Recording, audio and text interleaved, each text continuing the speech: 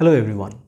In the previous video, I had shared some tips on how to level up from the standard 10th to the standard 10 plus 2. And in this video, I'm going to share some tips specifically for physics, some study tips for physics. Please note that I'm not going to share anything specific for JEE preparation, nor am I going to discuss any list of books, although I may mention one or two books here and there. But this will be a general discussion on how to study physics, because in my opinion, if you study physics fundamentally in a very proper way, then automatically your preparation for boards and the fundamental basic level preparation for any kind of competitive examination gets completed, and then you can level up higher and higher for the competitive examinations. So without further ado, let us get into the tips. The first tip is that when you are first entering the 10 plus 2 level, you must make an all-out effort, a very conscious all-out effort to unlearn, to forget everything that you have studied up to in physics or physics related things up to class 10. I'm not trying to be facetious here. I'm not trying to joke here. I'm absolutely serious. You have to unlearn and completely forget everything that you have studied up to 10, because most of the things which are studied in the name of physics up to class 10 are very toy level things. The way that you have to go about learning physics is to have a completely blank, open mind, a blank slate. Only then you'll be able to learn the things as they should be learned. This is very, very important at the beginning. The next step is that you should not have any misconceptions regarding the difficulty level of physics. Just like as I mentioned in my previous video, I am not trying to scare anybody, but it is the stark truth. Among all the three subjects, physics, chemistry and mathematics, physics is the subject which requires the deepest level of thinking, and the greatest effort is required in understanding physics. I'm not saying that mathematics and chemistry is easy to understand, but among the three subjects, it takes the most amount of effort to understand something properly, really properly in physics. Don't let anybody tell you otherwise. Oh, it is very easy, everyone can do it. No, it is not like that. Yes, everyone can do it, provided they attempt it in a proper way. And even then, I would say, and maybe it sounds a little bit rude, everything is not meant for everybody. Okay, maybe you have some special talent elsewhere, but it does not necessarily mean that everyone will be able to do proficiently well in physics. So you have to be absolutely honest with yourself also. So it is really possible that to understand even one concept in physics, you have to sit with one page without even proceeding from further than one page over the course of one day. It is possible, and there is nothing disheartening in that. The best of minds have to grapple with physics in this kind of a way. So you can only do this kind of study only if you're very honest with yourself. Not everybody can do this. So this is my second and very important tip. Please do not forget that what is supposed to be hard, you have to make a really hard effort to understand it also. The next tip is that although there is a huge amount, plenty of books available for in the form of guidebooks for studying physics, my suggestion is that it is best to actually learn from one good book. You don't need many good books. This is one mistake which I made myself, because back in our day we did not have too many guidebooks. There was nothing, so I cannot say that I did not have the bad habit of studying from guidebooks, because it was not there in the first place. Most of the things were in the form of advanced level books. I tried to study from this and that, but it is now that I have the benefit of hindsight, I have more experience, I have seen many other things, many other students also. I can tell for a fact that at least when you are first starting out, it is not a good advice to study from different books at the same time.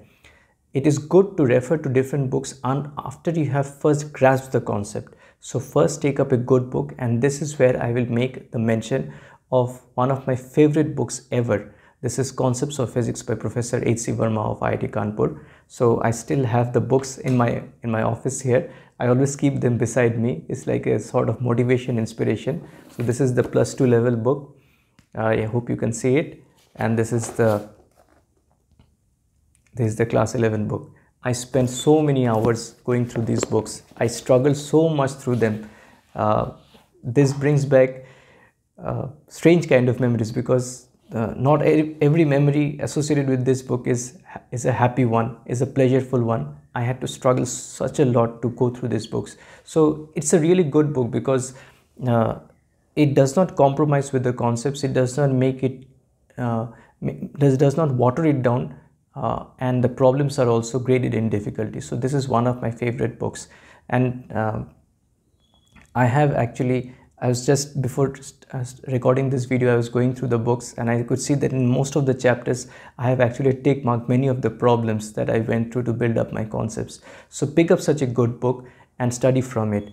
I emphasize this especially because I have noticed that in the current generations, many students do not have the habit of studying from textbooks. It is especially important for a subject like physics, because most of you, God willing, will be able to come to some kind of an engineering discipline, and most of engineering is just applied physics. So if you do not develop the habit of studying physics properly at the 10+2 level, which is the 0th level of your entire physics career or applied physics career or engineering career, if you do not develop this habit of studying properly from a physics textbook, and instead you just keep on relying on the guidebooks kind of things, then it creates a very bad habit. And ultimately, don't forget that all this competitive examination preparation and everything is geared towards finally making you arrive at a university or an institute.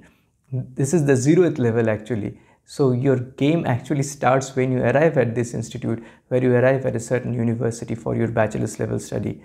At that point, there will be no guidebooks. There will be only textbooks and your college lecturers, your professors' notes, but that's all there is to it. So unless you have developed the habit of studying from textbooks, where will you be? So think about this also. The next is regarding making notes. So in an earlier video, I had mentioned that you should develop the habit of making your own notes, but there is a subtlety here, and I owe this point to a recent article I read from a newsletter shared by Mr. Scott H. Young.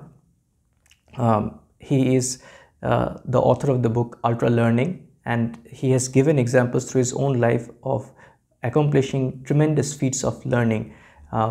So he managed to self-study the MIT computer science course in a record-breaking time. So he knows what he is talking about. And the step is that you should make your notes only after you have tried to solve some problems. Just after studying the theory, if you try to make notes, that is not the correct way. And when I look back at my own experience also, although I did not realize that I was doing this thing, and this is actually what I had done. So I did not make any notes initially, but only after I had started solving the problems and I started gaining some kind of an experience in the kinds of wrong directions I was probably thinking, in the kinds of new insights that I was finding, and the kind of special lessons that were tailor-made for myself, for my own brain, that I was able to figure out, that I started taking down some notes which were specifically for me. Nobody else would have probably benefited from those notes. So try to do something which is tailor-made for yourself, but after you have started solving the problems, especially the harder level problems. The next point, the next step is regarding the problems themselves. After you have studied the theory, my suggestion is that you should not neglect the thinking type of questions which are given in the textbooks. Here in the Concepts of Physics by Professor H.C. Verma, these kinds of questions are there. I used to go through them.